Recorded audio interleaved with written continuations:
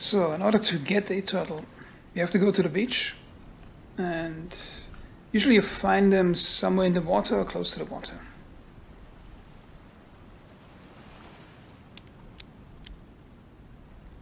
And I'm currently here on the western beach.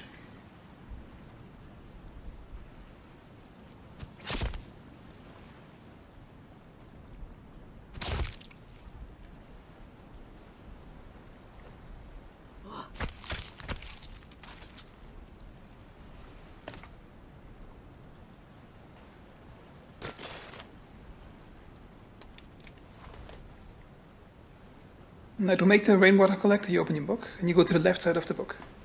Remember, the left side is the pre-built things and the right side is the dynamic stuff. And you can switch to them with the X button, like so. And you'll find it under Utility, Raincatcher.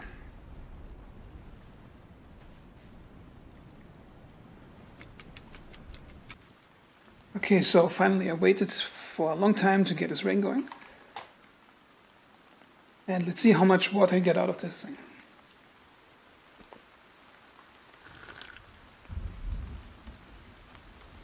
Okay, drinking one time gets you about 50% hydration. Let's try again.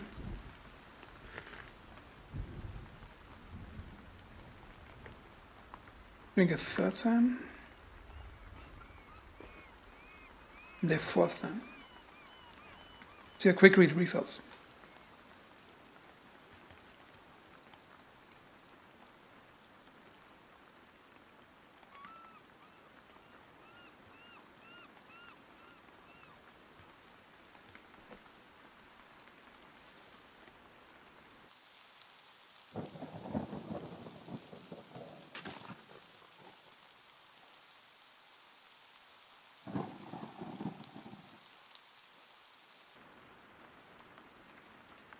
Okay, I think this is quite interesting if you look at it. It appears to procedurally build up. Because I'll probably cut the video down to smaller, so it's not too long, but I just kept staring at this for a minute and wondering if it actually increases in water. Because I was expecting it would be like a snap animation, where it's just one water level, then the next water level, but it appears it procedurally slowly fills it up, as you can see. I think it's a pretty cool feature.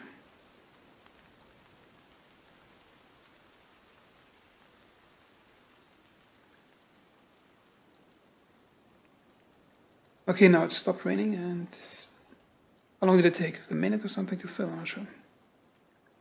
Let's see how often I can drink. Once.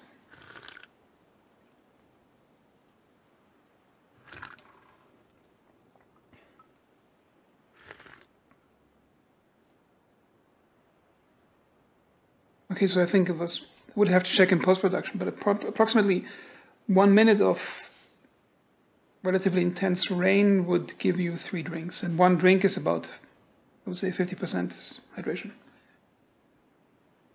Yeah, that's really nice how they did that. Like, the water level slowly rises, and you see like some dirty water around it.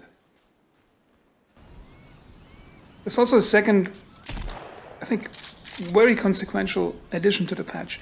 And it's buried somewhere deep in the patch notes, and it's almost unnoticeable. However, I think it's going to change the gameplay for you quite a bit.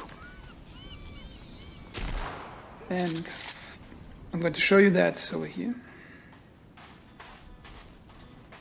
Okay, so there's one of those classic, I would call them like loot locations with those boxes, okay? First, let me turn off the radio.